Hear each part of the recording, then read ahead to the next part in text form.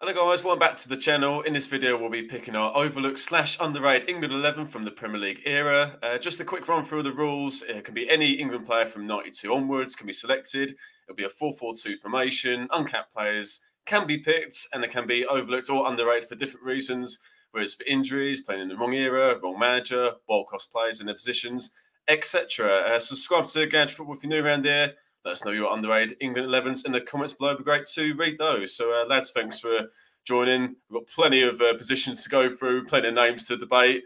Also, we'll be picking our own teams and honourable mentions as well, which there are plenty. And that's just strikers. So, without further ado, let's go with goalkeeper. So, Dennis, we'll start with you, mate. Who have you got in between the sticks and who else did you consider? Well, so between the sticks, despite having 23 caps, I feel if he was born in any other era, or maybe not any other, but if he was born a few years earlier or a few years later, it'd have treble that.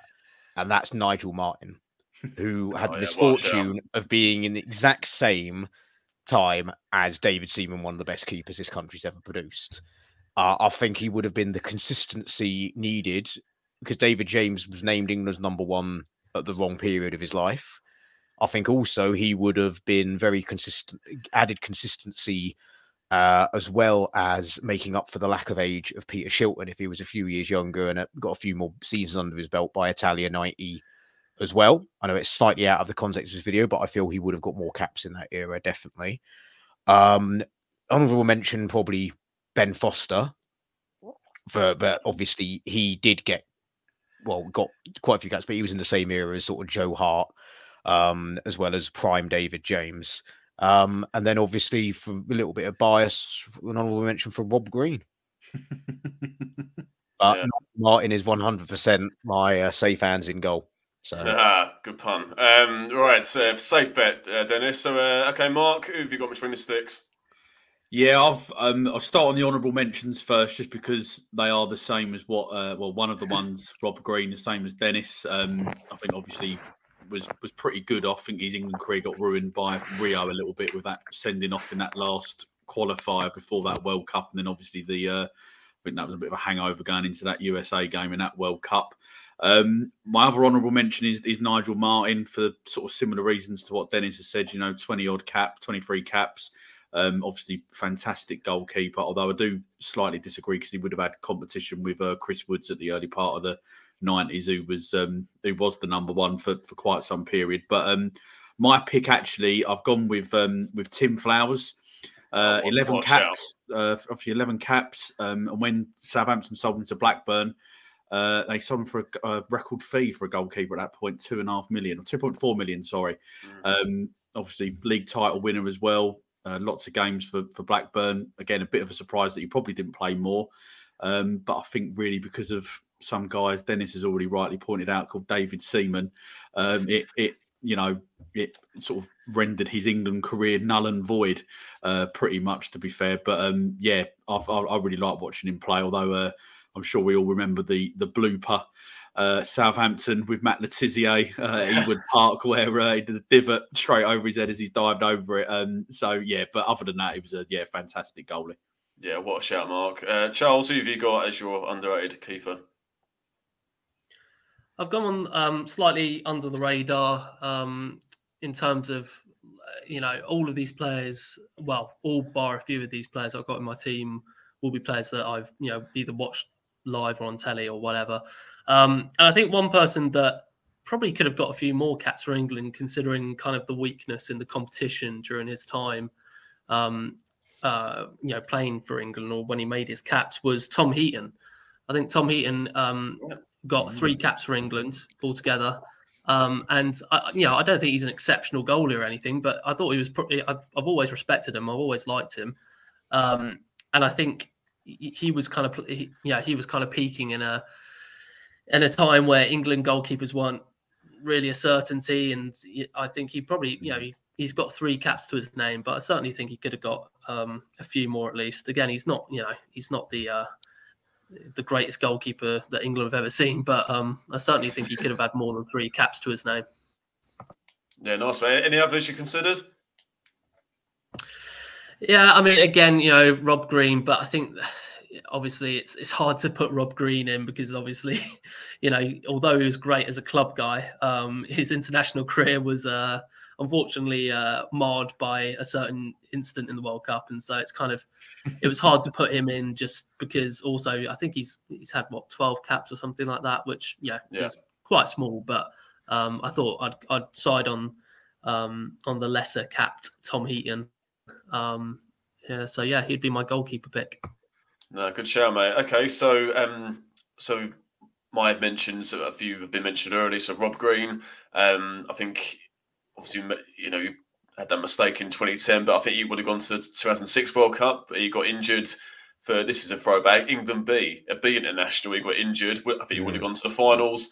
And I think around that time, Paul Robinson wasn't exactly in brilliant form for England as well. You know, particularly the disaster 08 qualification where Steve McLaren was in charge. I think, you know, Robert Green should have been probably England's #1 around that time, or certainly in the squads anyway. Ben Foster, as you guys have mentioned, you know, the cycling GK was a very good goalie, but only the 8 caps, and he was treated absolutely terribly by Fabio Capello. Retired from internationals for a couple of years. If anyone watching hasn't seen the clip from Jack Mate's Happy Hour, his first appearance, go and watch it. It's Capello comes off terribly, not for the first time by an ex-England international that played under him. Tim Flowers are really considered as well. Premier League winner. But unfortunately, he played in the same era as the world-class David Seaman. Another keeper I considered was Ian Walker. Only got the 4 caps. Pretty, understated goalie. Only the 4 caps. But in the end, my pick, same as you, Dennis, I've gone for Nigel Martin. Again, if David Seaman was at around Nigel Martin, I think would have been our #1 for a good few years. And obviously, like with the Beckham documentary's been out recently, and you know the equalised against Greece, but not being funny. I watched the highlights of that game the other day, and Nigel Martin was in goal that day against Greece. Put also a couple of really good saves, and just to keep it at 2-1. I don't think England would have come back if it ended up 3-1 or 4-1 up, as it could have been if Martin weren't in goal. But I've gone for Nigel Martin. So he's my goalie. So let's move into the back 4. Mark, who have you got as your right back, and who else did you consider? Only one choice really for me, and kind of the reason that I've gone for this player is because unfortunately his career was a couple of really bad knee injuries. Nathaniel Klein is who I've picked. 14 caps, obviously Crystal Palace, Southampton, and Liverpool, and I think his contract with Palace ended in like the summer. But I quite liked him, partly because I've done a slight variation. I've gone more for a 4-4-2 diamond than a sort of flat 4-4-2, and I was sort of thinking that Klein, obviously quite an attacking player, and I think if you think for a while, obviously he was, as I say, clearly the first choice right back for Liverpool, and for when he went there, obviously he was keeping Trent out of the team for quite some time, partly because he was still sort of breaking through. And I do kind of like wonder how his career would have gone if he hadn't had the serious injuries. And obviously by the time he'd come back, his time had gone because Trent had got his team place in the Liverpool team, and certainly a member of the squad at the very least. But yeah, for me, there wasn't really anybody else that I could think of that I thought was an underrated player. Yeah, that's a good shout, Mark. How many caps did Klein get, Mark? 14. That's not a lot, is it? Yeah. No, not really. I mean, I think he featured in the 2016 Euros. He was in part of that sort of squad. But yeah, unfortunately, I think the injuries and probably again Kyle Walker for a while in England's set up keeping him out as well. Yeah, really good shout, mate. Okay, so I had 3 names to consider for the right back slot. One of them was Luke Young. Only got the 7 caps, but a very consistent player for Charlton, Tottenham, Aston Villa. I think he certainly deserved a few more. Another one, he's on Sky. He's on BBC. He's all over the shop as a pundit, but burst on the scene as a player. Could play centre back as well. It's Mark Richards. Only the 13 caps, which was surprising. I thought he got a lot more than that. I was frozen out under Capello for some reason, and I thought I know he had his injuries towards the end of his career, but I thought Mark Richards deserved to play a bit more. Was overlooked harshly, but the player I've picked, underrated player. anyway, especially at club level. But definitely for England was unfortunately in the wrong era because of the world-class #1 right back at the time. So the player I've gone for is Lee Dixon. So he only got the 22 caps. And as I say, if it weren't for the world-class Gary Neville for Man United, and obviously Neville played brilliantly for England as well. Just in the wrong era, unfortunately.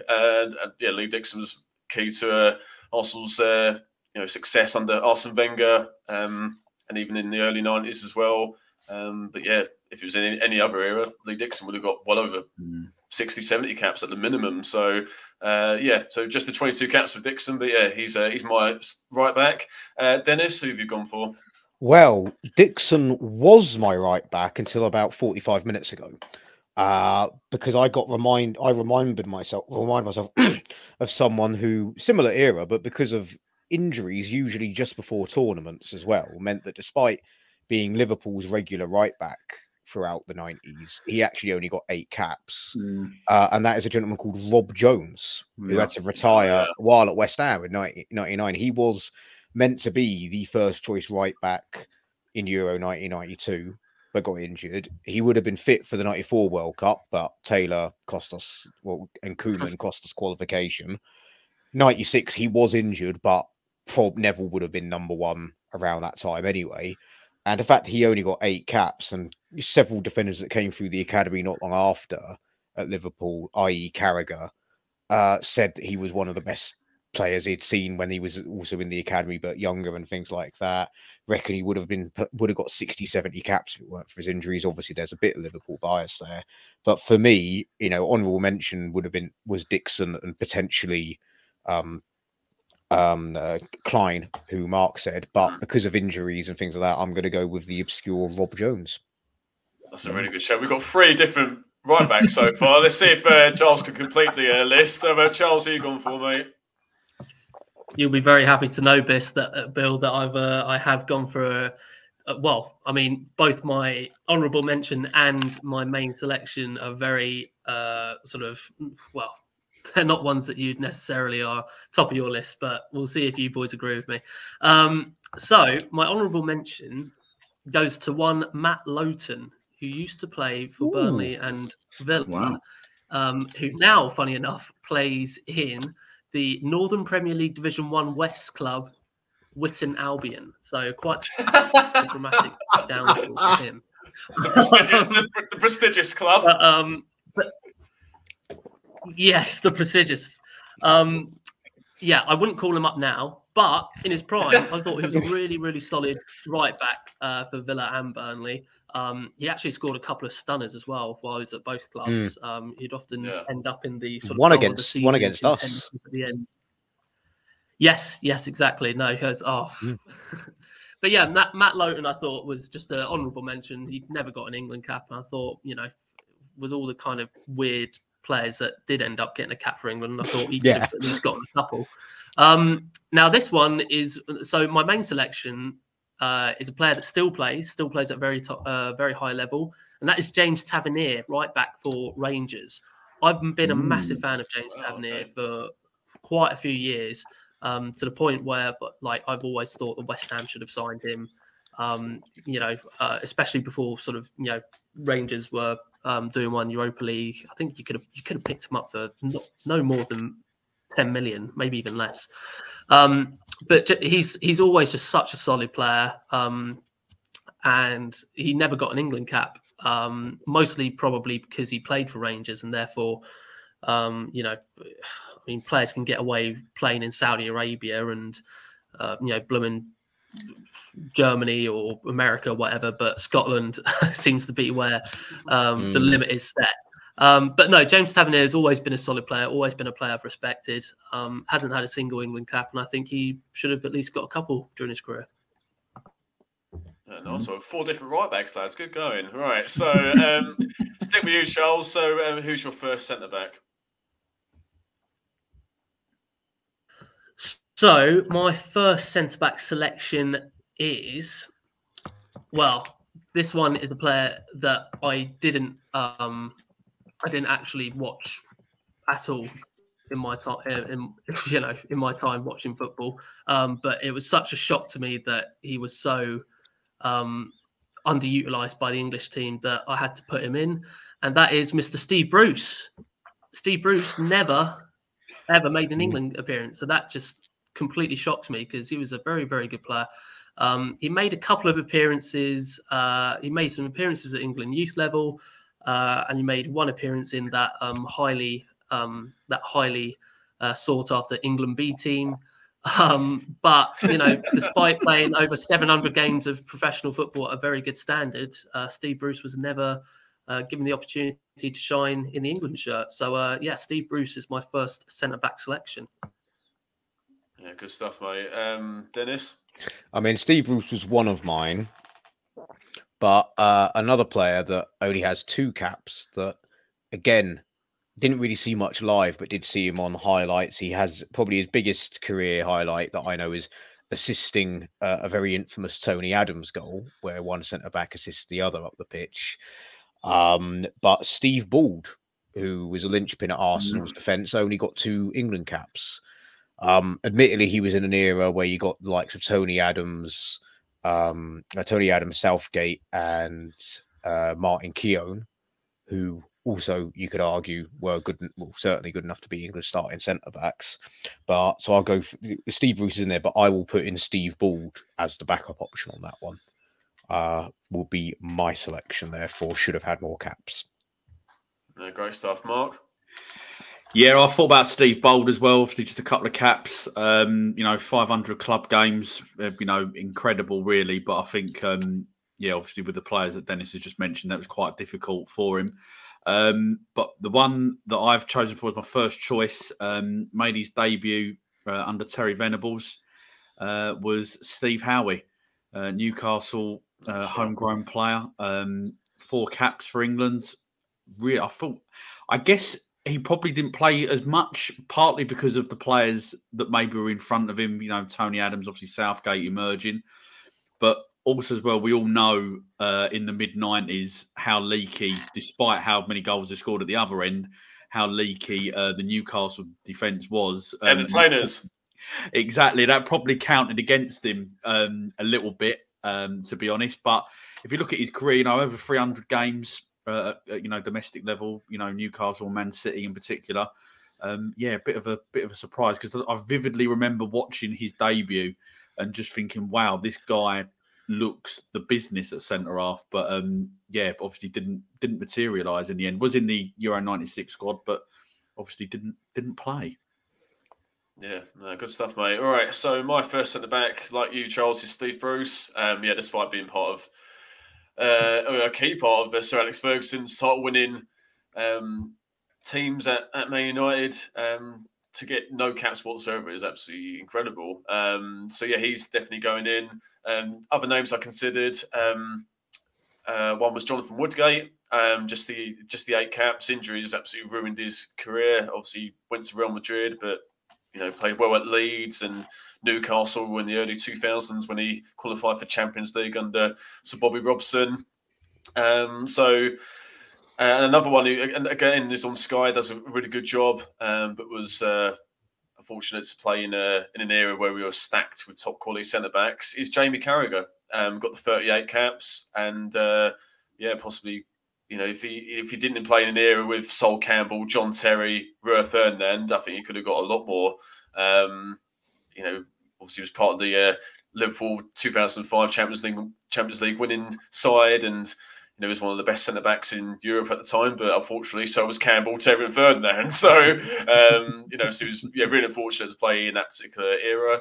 But so I've gone for Steve Bruce. We'll flip back round. So my second centre back, Mark, I did consider Steve Howie as well. Another one is Steve Bruce's partner at Man United, Gary Pallister. So he only got the 22 caps. Gary Pallister, again, was unfortunate to play in there where we were high on top quality centre backs. My partner, alongside Steve Bruce, again, like Woodgate, injuries absolutely ruined his career, but was such a natural player. I think we could have played for the likes of Barcelona, Real Madrid, Bayern Munich if he stayed clear of injuries. And it was Ledley King.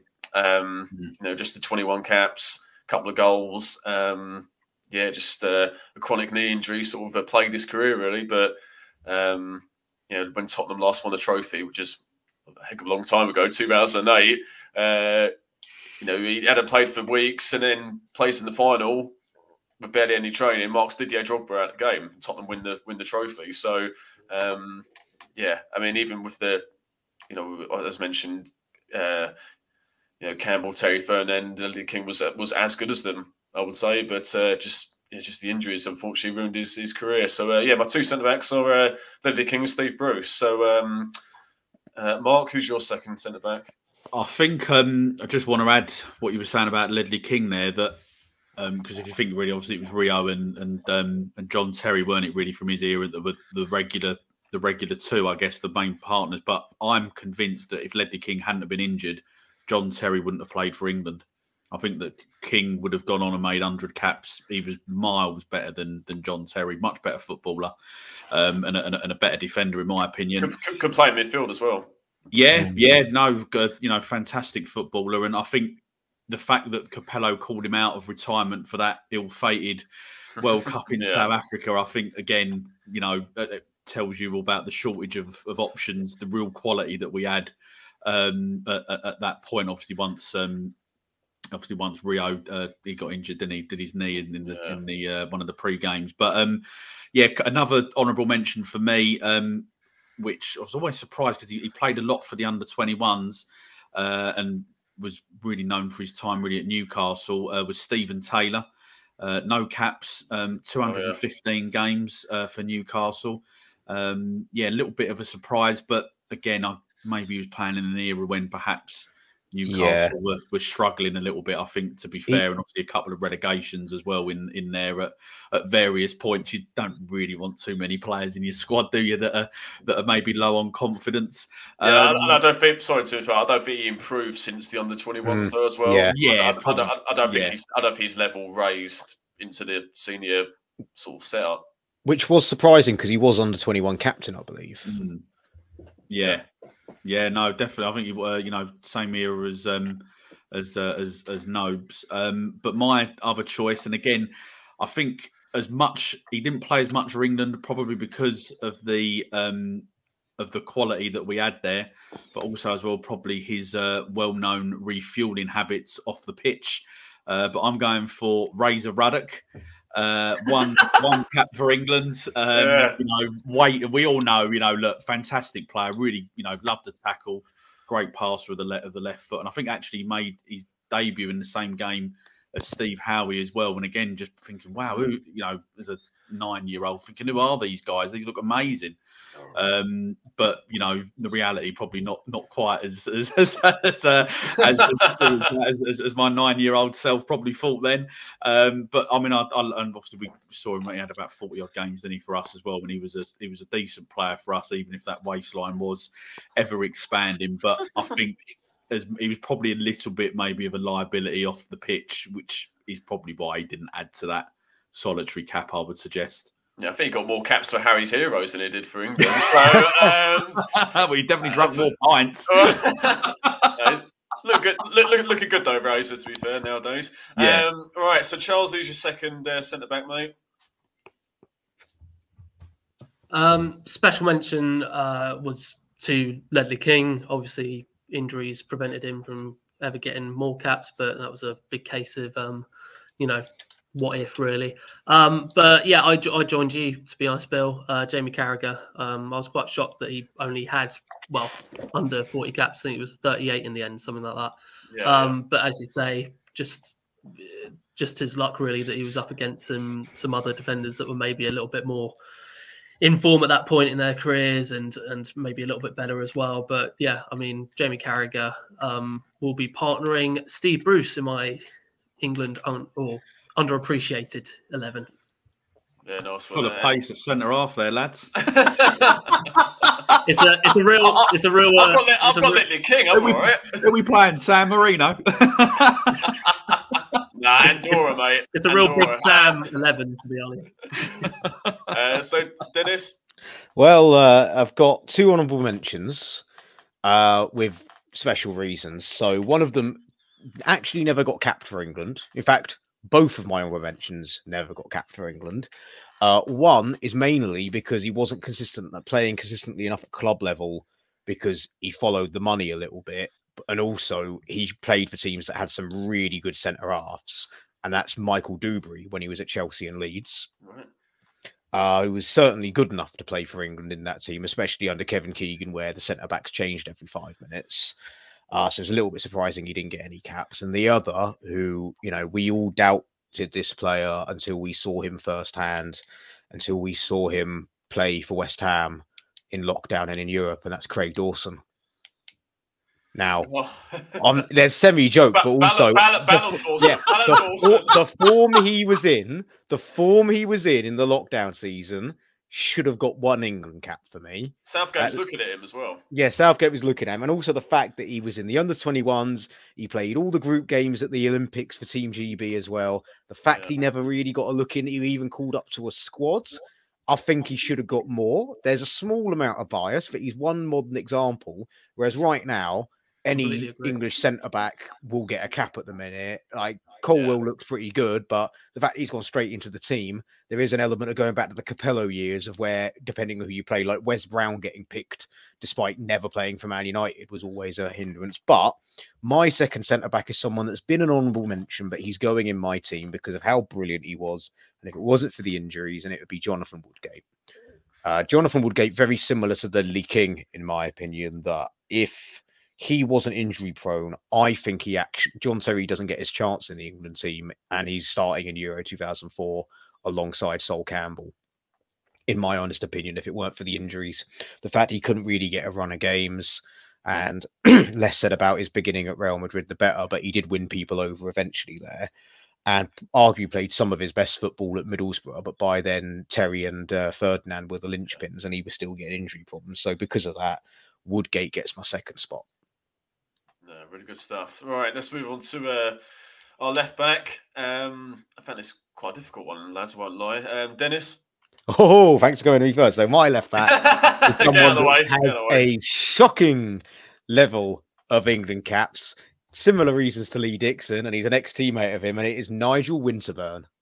Oh, what a shout. Nigel Winterburn is my left back, with honourable mentions to Leighton Baines. See ditto with Ashley Cole, and also on the Scotland rule that Charles pointed out, Michael Ball, which is a bit of a stretch, but I think he was good enough to get more than 1 England cap, considering some of the injury problems and the issues we had around. Did he play his friend's first game? He did. He possibly did. He did. Yeah. He was at Rangers at the time, but he went on to play for some pretty good clubs like PSV Eindhoven and whatnot. He weren't a bad player. He only got 1 England cap. Whereas, I don't think he was an awful lot worse than Wayne Bridge, if I'm being honest. Not worse, sorry, not saying Wayne Bridge bad, but like he weren't far off that level, in my opinion. Nowhere near Ashley Cole. But yeah, Winterburn for me is the left back in this situation. I don't think he ever actually got called up to a tournament, yet he was Arsenal starting left back for a decade. Yeah, that's a really, really good shout. Charles? Yeah, well, my left back was Leighton Baines. I thought 30 caps, under the 40, perennially good player for Everton. I thought Leighton Baines, he's one of the best set piece takers in recent years as well. So that obviously was a big trait of his. But yeah, I thought Leighton Baines probably could have had a few more appearances. No, it was a hard one, so I don't have any honourable mention. So my left back, I had a few names, but none that really stood out. Like I was about this position for ages. So one's been mentioned already, or a couple have been mentioned. Leighton Baines obviously did really well at Everton. I think Wigan as well, early Premier League career with Wigan when they got promoted. Wayne Bridge, similar to Lee Dixon, was very unlucky that the world class Ashley Cole was ahead of him in the pecking order throughout his England career.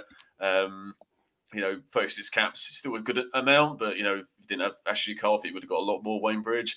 Another one, he only got the 2 caps, played well for a very consistent player for Blackburn and Aston Villa, Stephen Warnock.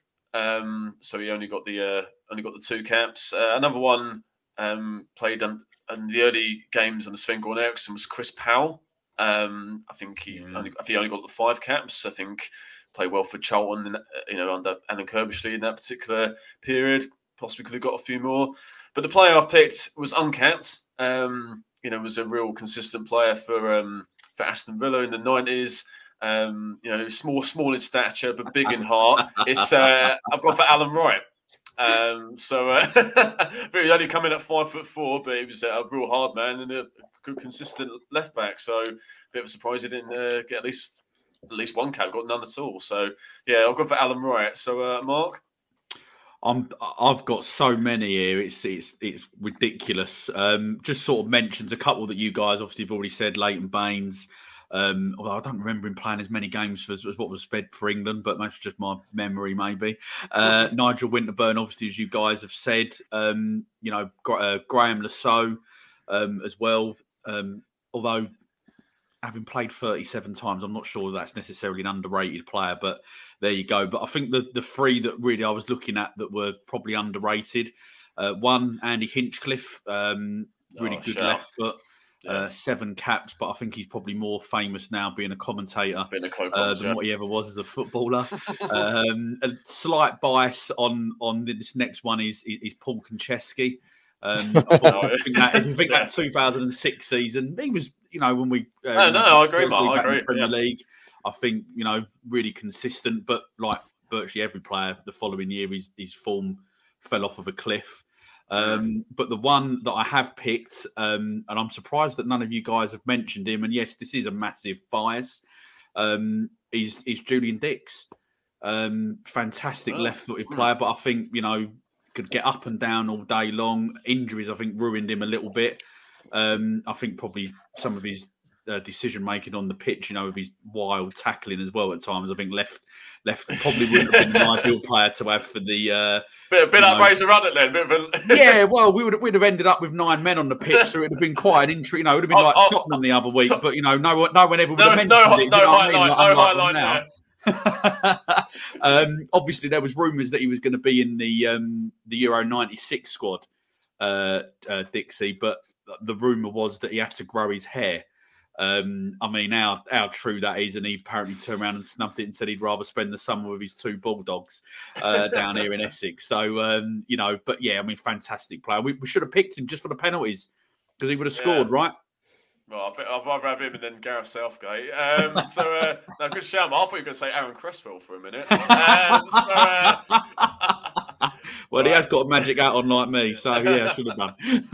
All right, there's our goalkeeper back four. So let's move into midfield. So go on the right hand side. So I'll go first on this one. So one player got 30 caps, but was unfortunately nicknamed Sick Note. He did play a lot more games than I thought, but for club and country. But a really good player was Darren Anderton. Again, if he didn't have, he did play obviously I think 98 World Cup, bit Euro 96. But, obviously David Beckham was flying around that time. So if it weren't for maybe Beckham and a few others in that position, I think Anderson could have got a few more. One player as well was a Blackburn title-winning player. It was Stuart Ripley. Only got the 2 caps, but I'm surprised he didn't get more caps. And another one could play across the whole midfield. Really versatile, industrious player. Feel like he's drinking and on TalkSport, but he's a really underrated player just in the Premier League era, I would say. Particularly for Arsenal, is Ray Parlour. He only got 10 caps, so I'm a bit surprised that he got. I knew he didn't have too many, but only getting 10. I thought he had a lot more than that. But yeah, probably should have done. But we're stacked with midfielders, so-called midfielders around that time. But the player I picked for the right hand side, again, he could play across the midfield and as a second striker. Got 37 caps. It was never really a consistent England regular. Should have built the team around him. Is Steve McManaman. And less said about him as a commentator, the better. But what a player he was! As I say, should have built the team around him. Did brilliantly at Real Madrid, scoring the Champions League final of 2000. And Valencia, yeah. So yeah, I mean that late 90s period, he should have been one of our first choice players. But in 98, not the first bad decision Glenn Hoddle made. He barely played in that tournament for England. So yeah, McManaman, strange one. I think if he played in this era, my goodness, he would have got a lot more caps. But wrong era in terms of the style of play. Didn't really get the best out of him, which was a shame. So yeah, I've gone for Steve McManaman on the right hand side. So Mark. Yeah, I've got him as an honourable mention, McManaman. You know, fantastic player for me. 100 Premier League assists, which ranks him 5th in the all-time list. You know, yeah, I've always enjoyed watching him play. And if you think as well that he spent a bit of his, 3 or 4 years over in Madrid as well, to be that high up is a pretty good achievement, I think. Yeah. I've also got a mention for Tricky Trevor Sinclair. 12 caps. Obviously, got a little bit fortunate with getting into that 2002 World Cup with the injuries. I think it was Danny Murphy. I think at the end he ended up replacing. Yeah. Who I think had replaced somebody else in the squad. But I've kind of, as I said before, I've kind of gone for a slight variation in my formation. I've got a 4-4-2 diamond, so kind of like playing in the sort of the right hand side, if you like, of that central midfield area. I've gone for Lee Bowyer as my pick. Just the one cap for England. I mean, there was a period where he was, all the off-field stuff that was going on, and he was, tearing up the Champions League for that fantastic Leeds team in that, early sort of 2000 period. How that Leeds team didn't win a trophy, by the way, is beyond me. Yeah. They were a fantastic team. Should have done. Underachieved. Yeah, they did really, and I think when he came to West Ham the first time, obviously a lot of people didn't want him there, and we never really saw the best of him, to be perfectly honest, while he was there. And I don't think he wanted to be there, especially as we were a struggling team as well at that moment in time. Yeah, he was forced to leave Leeds. I think we only signed him for a couple $100,000 because he was out of contract, and they were saying we can't either. It was something like you had to take like a pay cut of like 60% or sign for West Ham for about 70% of what he was on. So took the West Ham option because he was leaving Leeds in summer anyway. Yeah. So, Leeds were free fall financially as well. Yeah, Leeds were like, we can't afford your wages. You got to go down to like $30,000 a week, and he accepted something like 50 here or something. So yeah. No, I mean great. Sort of a typical English centre midfield player in many respects, that he could get up and down, and he just wouldn't stop running when he was on form. Say one cap. I think unfortunately a combination of probably the players that were coming through at that time. If you think obviously Steven Gerrard and Frank Lampard, and obviously Paul Scholes in particular, meant that he probably didn't get as many opportunities that he did. But I think a little bit similar to Woodgate for me as well, that the off-field stuff probably meant that he weren't ever going to, add too many caps to his total, unfortunately. No, good stuff, mate. Charles? Yeah, Mark's mentioned both my honourable mention and my starter. My honourable mention was Trevor Sinclair. Very solid option. Again, as Mark said, injuries were kind of the reason he was called up in the first place. And he was the one that was called up to replace my starting right-sided midfielder, Danny Murphy. Danny Murphy only made 9 appearances for England, which shocked me a little bit. But, I mean, it doesn't shock you when you look at the context of, David Beckham starting. I think Murphy was called up to replace Steven Gerrard, I believe. As the injury in the squad. But yeah, I mean, Danny Murphy is a very, very solid player. And I was surprised that he only had 9 appearances to his name. But again, you can sort of understand why during that era. It's a good shout, Danny Murphy. I thought he was more of a centre midfielder personally. I didn't have him as a wide player. It's a good shout though anyway. Dennis? So neither my honourable mention or my mention has been brought up. Kieran Dyer has got 30-odd caps for England, but almost all of those were substitution appearances to wind down because he was coming back from an injury or going off injured. If it wasn't for his injuries, Kieran Dyer would be remembered as an absolutely sensational player. He was very unique. There was nothing really quite like him at the time. But injuries and other health problems that are now catching up with him, like his liver problems, sadly ruined what could have been. Like, he was so, like for people, of younger than us, I don't remember, he was just so different. I remember watching him play for Newcastle and sometimes England, and he was just a totally different dimension. It was the only thing I could really compare it to was like when England brought on Peter Crouch needing a goal, but not quite the same, but being like the whole style of play changed when he came on. Suddenly we were trying to run through defenses instead of knocking it and crossing it in. And it was something we were really lacking at the time. And that's why I feel that if we had more caps, similar on the similar mold than McManaman, but because of McManaman's like fixation at Euro 96 and again in 2000, I figured like that sort of era, but that's why I went with Kieran Dyer. My honourable mention, and this is more, in my opinion, down to an attitude more than anything else, is David Bentley. If David Bentley had sorted his head out and got it out of his backside in his younger career, he's looking at 30, 40 caps. I'm not saying he was going to be necessarily the heir to Beckham they thought he was, because even with his attitude problems, it weren't as bad. It weren't Ravel Morrison levels, and he had one bad injury when he was starting to sort himself out when he was on loan at us from Spurs, and it was like, here's your second chance, because Redknapp gave him a second chance at Spurs, if people remember. But he had problems with injuries then, and he was never the same after his big injury with us. But David Bentley, if he didn't like refuse to go to the under-21s because he thought he was Billy Big Boots, or force a move to Tottenham when he wasn't quite ready for a move of that magnitude, I reckon he goes on to have a better England career than he did.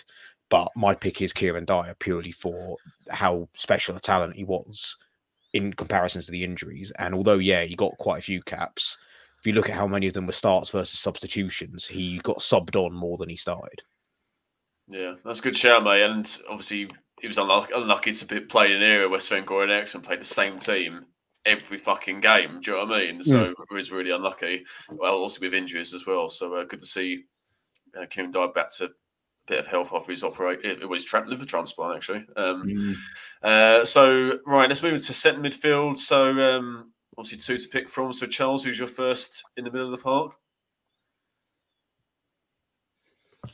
Well, I might as well get him out of the way. It's Mark Noble, of course. I've got a feeling I've got a feeling we're all going to be picking him, but we'll see. I mean, I feel like, everyone's going to pick him, so I might as be the one to spoil the party for everyone else. I mean, what is there to say? I mean, he never, ever got a single England cap. And that was during an era where the England central midfield was never nailed on. So I don't know how he didn't, especially in that 2015-16 season where he was instrumental in the final season and at the Bowling Ground. And, a lot of people were hoping that he'd be called up for the Euros. I think it's crazy that he never actually got a single cap. He was obviously very instrumental in the 2009 under-21s squad for the Euro Championships. I think he was captain for them when we got to the final. But he never got a single cap for England. I think a lot of people outside of being West Ham fans will agree that he at least deserved, at least one or two maybe. As I said, in an era where the central midfield kind of area wasn't really a nailed-on guarantee in terms of the players that we had. He'd be my starter. And unimaginatively, my honourable mention goes to Mr. Kevin Nolan. Obviously, this is where the West Ham in me starts. Exactly, a double whammy. I mean, Kev has been a solid journeyman throughout top divisions in his career, and I think he got a couple at under-21 level, but never got an England cap. But I would say Noble was more was the one that pleased me off more for sure. So Mark, who's your first centre midfielder? Yeah, quite an interesting one, really. Couple of mentions here. Jamie Redknapp, fantastic passer of the ball. 17 caps, 1 goal. Probably more famous now for his Skechers adverts than anything else. or a league of their own. A league of their own, yeah. Although there's nothing wrong with Skechers. If anyone wants to give me a deal. Not sponsored. This I'll take whatever I can get, mate, to be honest. So him, fantastic. As Harry, as his dad might say, terrific footballer. Really good. I was surprised to see as well when I was looking at this that Owen Hargreaves won over the 40 caps. I genuinely wasn't expecting that, especially I remember, like, because his career was from 2001 to 2008 for England, but I remember vividly around that that World Cup in Germany, where every time he came on, everybody groaned that they didn't want him on the pitch. They didn't understand what it was that he brought to the team or anything. But one of the, well, it might have been against Ecuador or someone, but he was England's best player on the pitch by a country mile. You know, and he had when he did come over here to England from Man United, he was proved to be, you know, a really, really decent player. Mark Noble, obviously, as Charles has just said, and now I agree. I think there's a stat that always comes up that every single year, every player that was picked ahead of Noble in that squad in the midfield position, that Mark Noble outperformed them. So how he didn't get in is beyond me. But the player that I've gone for, and it's a tragedy that he only won 34 caps. Yes, he is a West Ham player. You know, obviously Man United, probably more known really for being a Man United player. Michael Carrick, probably the best passer of a football of his generation. Maybe Scholesy from the middle of midfield, you could argue, but I think Carrick is definitely up there. How he never played more times is beyond me. And I think blame's fair. It was, and I think as well, a lot of it was in an era as well where they, you know, a lot of these players were only getting, you know, in the friendlies. There was something that came on the other day. It was Wayne Rooney's debut funny enough, at Upton Park, and we played Australia. And Sven changed the whole team at half time. It was obviously this thing that was going on at that moment in time, and sort of remember scratching me thinking, well, why does Carrick never get an opportunity? I never ever understood it. You know, superb player, great passer of the ball, and if he was playing now, he would make. I mean, he should have won 100 caps for England. I mean, it always used to make me laugh, as well as he did for England when they were raving about Gareth Barry. I mean, now Gareth Barry made 50 caps for England. I will never ever understand that. Michael Carrick, mate, the most underrated centre midfield player of his era by a long way. Oh, no. And I hope that Australia game, Mark, was Rooney's debut, wasn't it? That Australia it was. game? Yeah, it was. Yeah. Francis Jeffers was playing as well for that game as well. That's a throwback. So Mark, I completely agree with everything you said. So I've got Michael Carrick as probably the first player named in this 11. I've got to be honest. If he was Italian or Spanish, they would have built the team around him. Ridiculous how he didn't play more. A mixture of things. I think also he played unfortunately for the wrong manager. We played a flat 4-4-2 instead of a diamond, or you know, allow the other players like Gerrard, Lampard, Scholes to go forward. Needed a holding midfielder. We didn't. Played a flat 4, playing Scholes wide left ridiculously. And I think in an era as well where possession football, playing through the thirds, wasn't really England's style. I can't actually remember a style of play that we had under Sven-Göran Eriksson. In that golden generation, it was frantic, it was exciting, but no style of play whatsoever. No wonder we were knackered after 60 minutes every game. He was really good with his right foot, equally as good with his left foot, controlled games. I think what also held in the back, not his fault, but he wasn't as dynamic as a player like Lampard or Gerrard in particular. Quite quiet as well. So, like, I think for whatever reason that seems to be held against him. And he only played one tournament game, which I think is that Ecuador game, amazingly. So imagine, if you played in this era, Mike, I think we would go all the way and win. So if we had him, imagine him and Rice and Bellingham in our midfield now. Ridiculous. Yeah. Just give us the trophy, lad. Seriously. Incredible that he only got 34 caps and one meaningful match in the tournament. Absolutely crazy. So, yeah. Mark Carrick was probably my first choice in this lineup. So another honourable mention, Mark, Jamie Redknapp. I think injuries, obviously, like Woodgate and Ledley King, easily could have played more. Jamie Redknapp was a good player. Another player who played for West Ham, he did have a good tournament in Euro 2012, but over a 10-year England career, he played 18 times, which is amazing, is Scott Parker.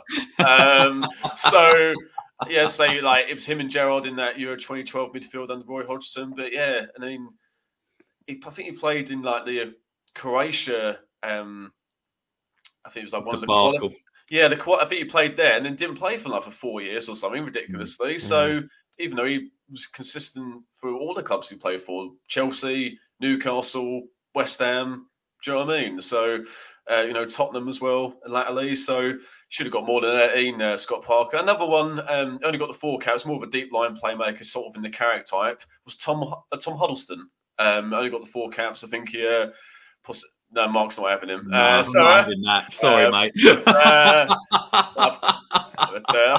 It was decent play for Tottenham. I think he could have probably deserved a few more. But Michael Carrick's my shout in first centre midfield spot. Dennis.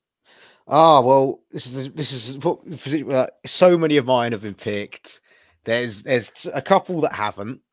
So my pick in central midfield, and I'm classing him in central midfield, even though he's sort of more of a 10, is Le God Letitia.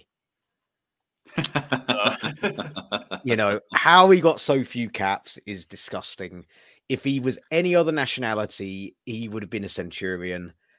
And I think he could have qualified for other countries as well, being from Guernsey. I know he definitely could. He could have picked, although he could have picked any home country. He probably could have wrangled it that he picked France, being in Guernsey or anything like that. Like claiming like Napoleon was his great grandfather, because that's where he got. He's actually from, I believe, from the same area that Napoleon actually ended up being held prisoner towards the end of his life. Little history fact for you there. But yeah, Letitia, I'm going to class him in my midfield mainly because my other options are quite defensive. Even though he's a number 10, I'm assuming we're all going 4-4-2. But yeah, it's absolutely shocking. Like, yeah, the fact he was not the most athletic and fitness based meant that Glenn Hoddle was never going to pick him in a month for Sundays for that '98 World Cup. But Euro '96 under El Tel, surely he would have seen the value in him, having him in there instead of somebody else. Right, and let's.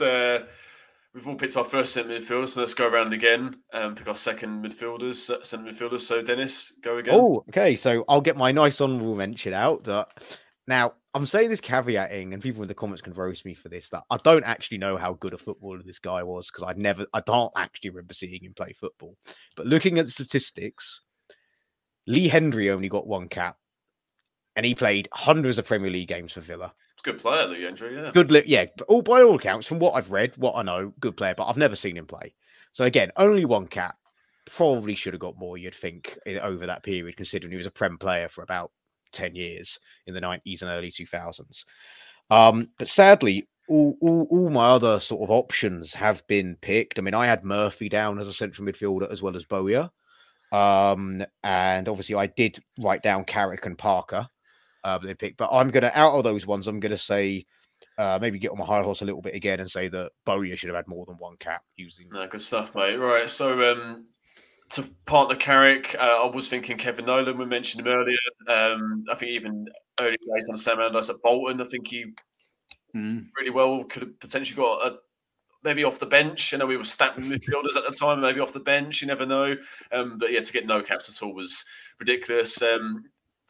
Did play in France '98, more of probably a number 10, but if it weren't for these off-field antics, probably should have got well over 50 caps with Paul Merson. Got the 21 caps, 3 goals. One of the rare players who actually scored in our shootout against Argentina in '98. I think, yeah, if it weren't for his off-the-field antics, he would have got a lot more caps. Certainly talented enough. And a similar theme to what you mentioned, Charles, about the 15-16 season. I think Danny Drinkwater was somehow overlooked for that squad. He was part of obviously the Premier League win with Leicester alongside N'Golo Kante. That they had a great partnership in the field. He got 3 caps. Should have been on the plane. Roy Hodgson took Jack Wilshere, who played barely any games that season. Outrageous decision. So Drinkwater should have gone, and as well as let it go, Bill. Let it go, mate. And as well as this player I'm going to pick, it's Mark Noble. Obviously,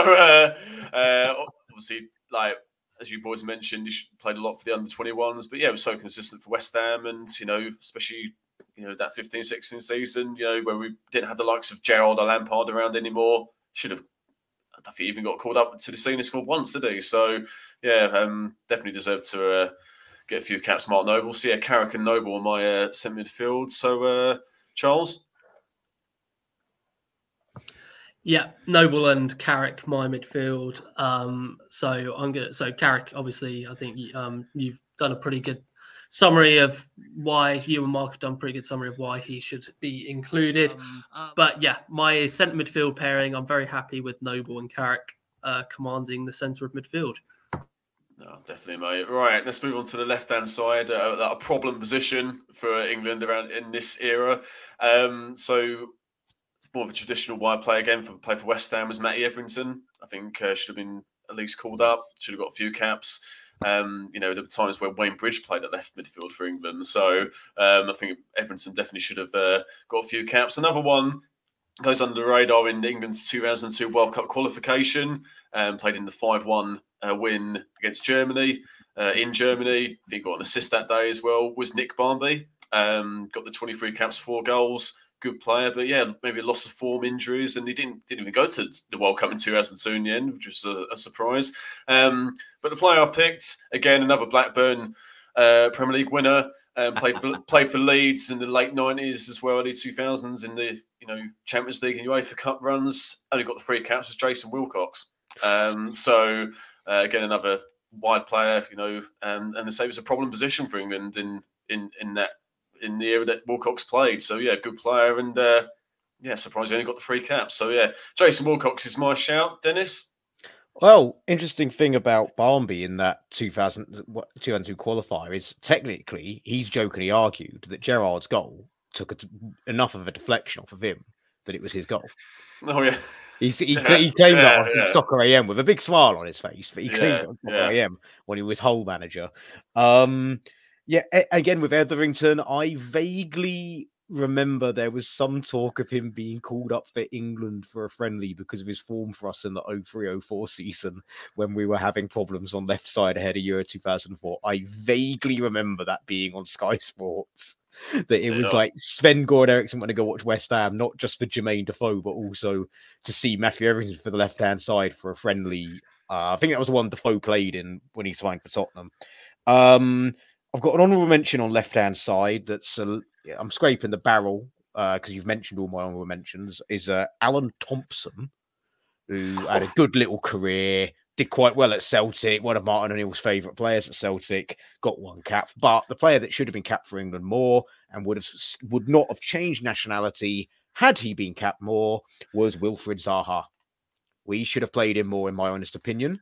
Even though he weren't playing the best, he didn't officially change his allegiance until I think 2015 when he was playing quite well on a loan spell at Palace initially for Man United. I reckon we should have thrown him a bone and a few more caps to keep him sweet. And I reckon he would have been, certainly last couple of tournaments, he would have been in the squad. And it's just a slightly different dynamic to Rashford going forward on the left that I think they would have complemented each other being subbed or switched and things like that. But for me, it's Wilfried Zaha who sadly switched his allegiance because of lack of opportunities. Yeah, fair dues, mate. Charles? My honourable mention is a bit of a cheat because he played more on the right side, but I guess you could say he could play on the left as well. Andros Townsend, I thought, didn't play in a particularly strong England's squad, so probably could have got a few more caps. I think he ended up getting about 13 or something like that. But I'm going to go for an uncapped player for my overlooked England 11. As you say, Bill, we're not really sport for choice in this position, but I do think Mark Albrighton could have got a cap or 2 for England, considering how vital he was to Leicester's Premier League title-winning efforts. I've always been a big fan of him, even at, when he started his career at Villa. I think on the opening day for Villa, I forgot which season it was. Villa played West Ham at home, and he 10-11. absolutely demolished them. Yeah, he absolutely demolished them.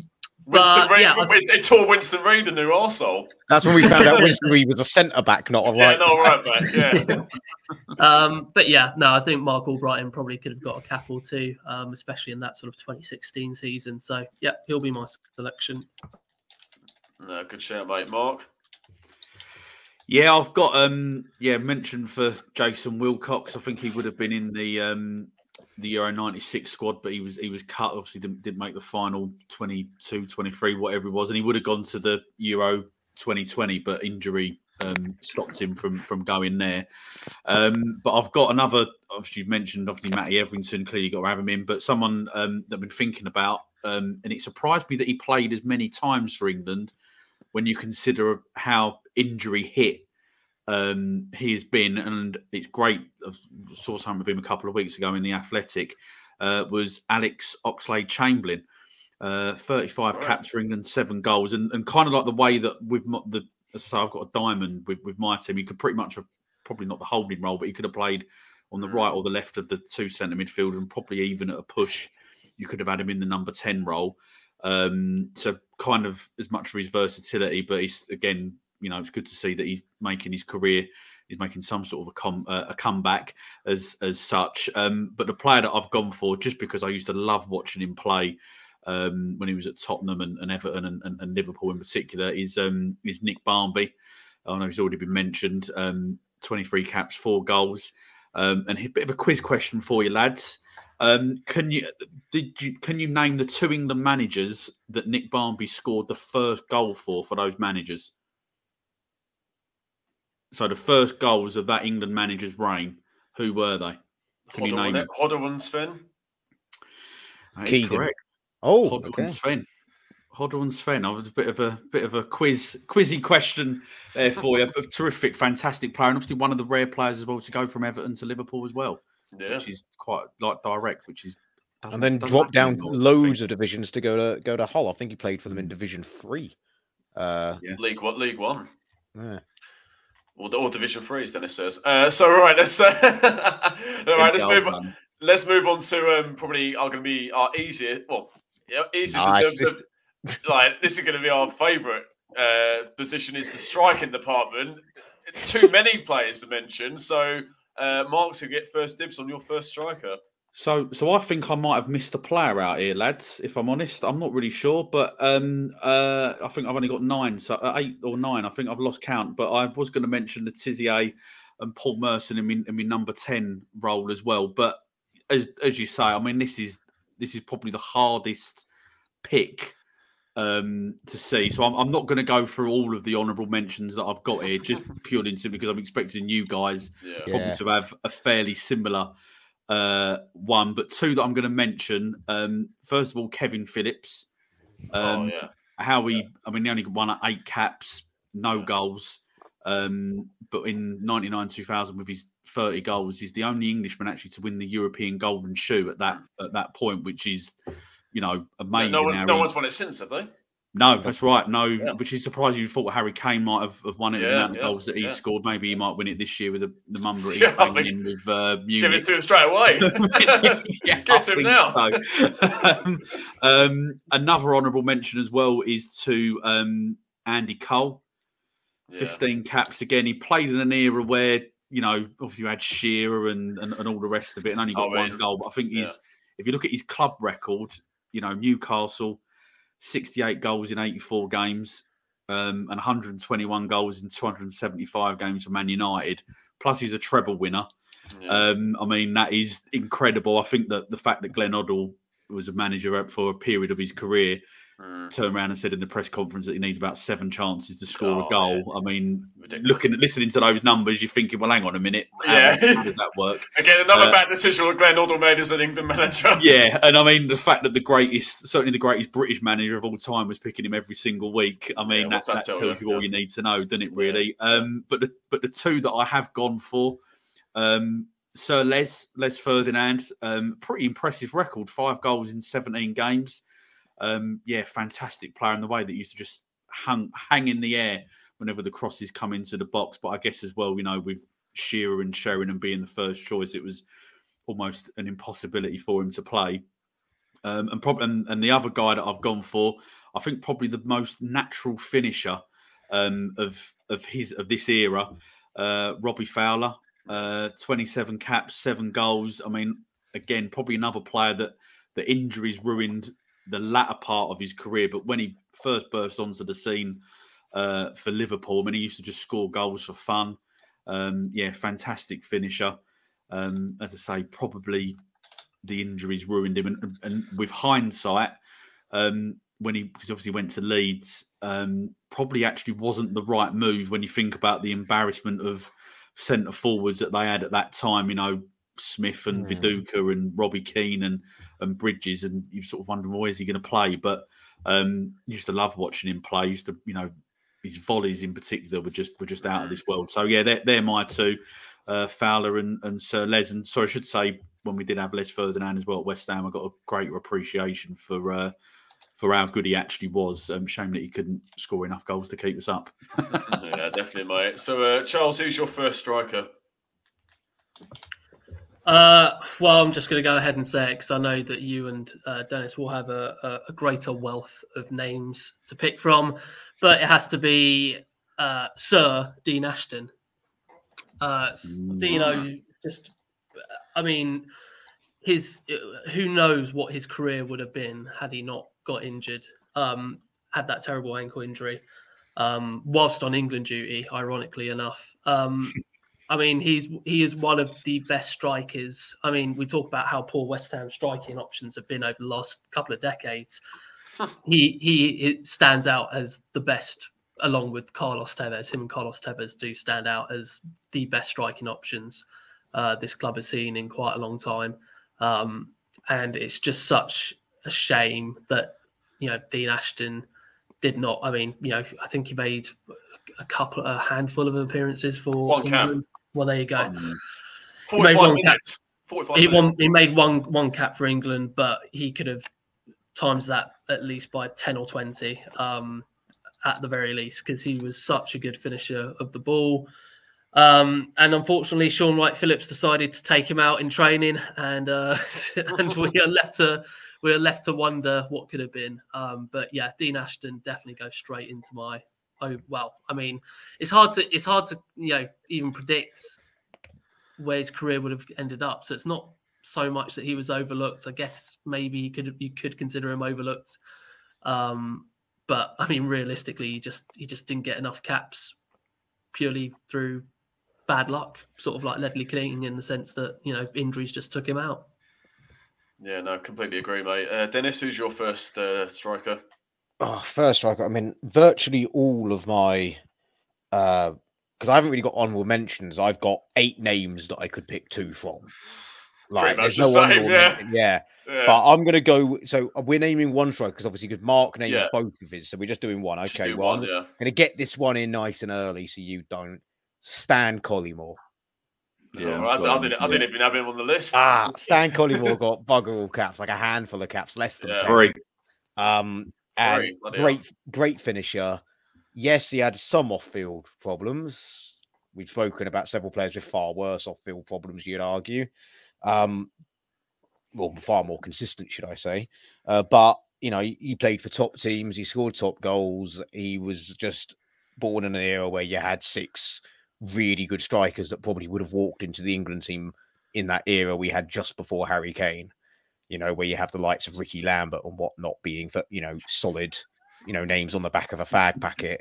Jay Bothroyd. Yeah. Or in my example, names on the back of a letter. Where exactly does it say guide dogs for the blind on this? but yeah, Stan Collymore. There's one name that hasn't been mentioned yet, but I'm gonna see if someone else mentions him first. But there's one other name I've got. But yeah, Stan Collymore is on there, down there as my number, my starting striker there. Only because I'm not going to pick ones that other had for variety, because be honest with you, Mark picked both of mine. Fair enough. So first striker. Yeah, obviously there was loads to pick from. So loads have been mentioned already. Andy Cole. He made his first 4 caps under 4 different managers, which is absolutely unbelievable. And then you're right, Mark, that quite by Glenn Hoddle, I don't think it helped his cause either, as well as obviously the stacked strikers, Shearer, Owen, Sheringham, Fowler, like a load of others. Les Ferdinand, was fantastic for Newcastle. All the clubs he played for really only got the 17 caps, 5 goals. Again, played unfortunately for him in the wrong era. Robbie Fowler again, just the 26 caps. Another one. Played for Blackburn again, another Blackburn winner, but it was consistent for I think early days in Norwich as well.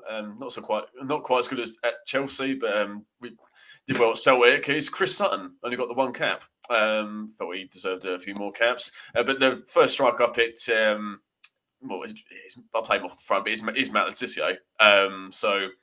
Yeah, just the 8 caps, and yeah, Lagarde, and yeah, like McManaman, a few others should have built the team around him, but for whatever reason, maybe because he played for Southampton, I'm not sure. Just obviously we had a load of other players in the forward positions, but yeah, should have played a lot more Matt Letizia. We'll go around again for our second striker. So other names I'd consider, obviously Dean Ashton, Kevin Phillips, as you said, Mark. Slightly more modern day, sort of mid-2000s, was James Beattie as well. Only got the 5 caps. Was banging in the goals for Southampton around that time, but yeah, only got the 5 caps. Another one who would have gone to the 2002 World Cup if he wasn't injured at the motorbike crash, unfortunately, which ruined his career, was Matt Jansen for Blackburn. Unfortunately, got no caps, and yeah, he was prolific for the Northwest team in the early 2000s. But to partner Matt Letizia, didn't actually represent England in any tournament, which is absolutely crazy considering his goal scoring record for Arsenal in particular. He's on the matchday regularly. He's on the overlap with Gary Neville. 33 caps, 9 goals. It's Ian Wright. Yeah. I think for 7 successive seasons at Palace and Arsenal, we scored at least 23 goals and netted 30 or more 4 times. Won the Prem, the FA Cup, etc.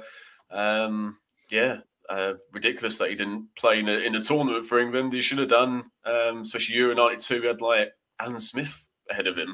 So, well, that fitted the style of play, didn't it, under Taylor? That's the problem.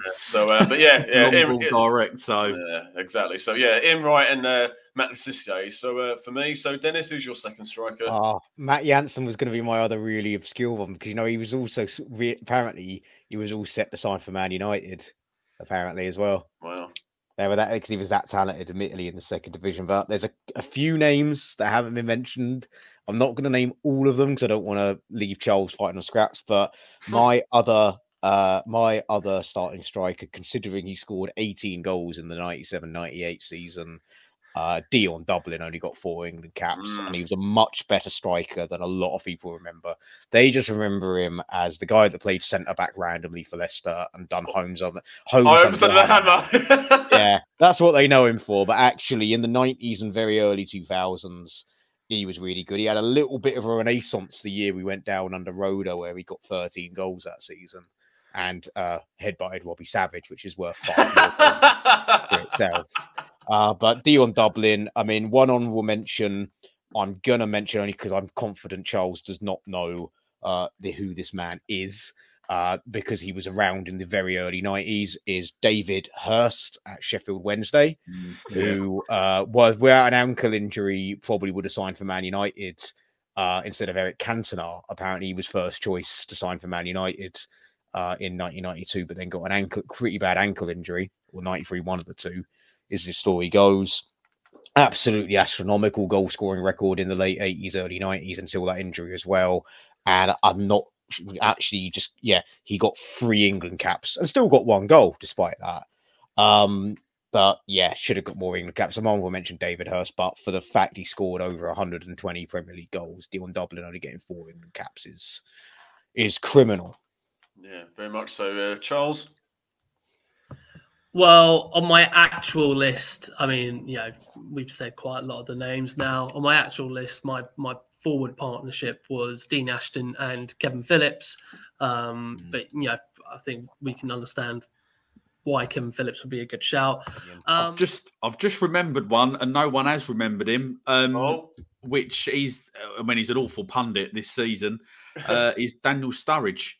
Yeah. I mean, he was 8 brilliant goals, when he 26 caps. I think another one, injuries. There you go, Charles. You can have him, Charles. There you go. I'll have him. Well, there we are, lads. What an experience that was, going through all those players and honourable mentions and all sorts. So thanks, lads. So let's run through all our teams from goalkeeper to striker. So for me, Nigel Martin, Lee Dixon, Ledley King, Steve Bruce, Alan Wright, Steve McManaman, Michael Carrick, Mark Noble, Jason Wilcox, Matt Letizia, and Ian Wright. Dennis, your whole team? My fault. I need to remember who I picked because I had to change so many of my original picks. For the Changing it live, I think. Oh no! So Martin, it was Nigel Martin, Rob Jones, Steve Bald, Woodgate, Nigel Winterburn, Kieran Dyer, Matt Letitia, Lee Bowyer, Zaha, Collymore, and Dublin. Nice one, Mark. So 4-4-2 Diamond, Flowers, Nathaniel Klein, Steve Howie, Neil Ruddock, Julian Dix at the back, Carrick in front of the back four, Bowyer, Barnby, Matt Letitia, Robbie Fowler, and Les Ferdinand.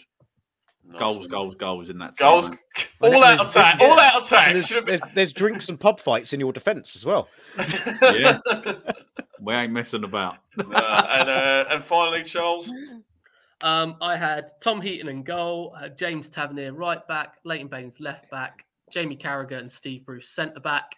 My centre midfield was Noble and Carrick. On the right side, I initially had Danny Murphy, but I'm going to replace him with Andros Townsend. On the left, I had Marcus Albrighton, and then up front, Dean Ashton and Kevin Phillips.